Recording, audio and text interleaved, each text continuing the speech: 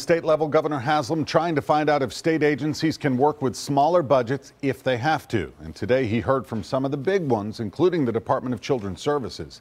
News Channel 5's Adam Gassimi was there and joins us live from the Capitol tonight to explain what changes DCS say might be in store. Adam. Hey, Rory, the DCS commissioner says they will be installing locks on certain kids' rooms at youth correction facilities all across the state to ensure that riots and escapes don't continue to happen.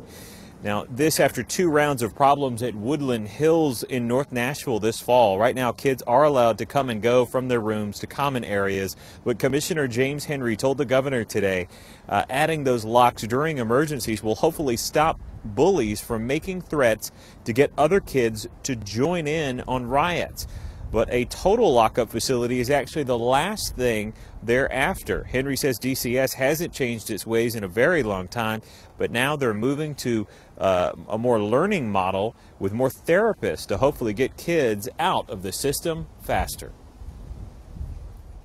You're going to be safe.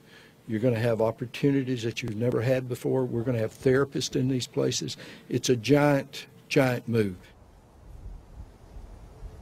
And DCS's requested budget is actually only about $1 million less than the current budget, now standing the requested budget for next year at $311 million. But Henry says all of that money is to ensure that children in Tennessee who need those services get them. We're live at the Capitol tonight. Adam Gassimi, News Channel 5 HD.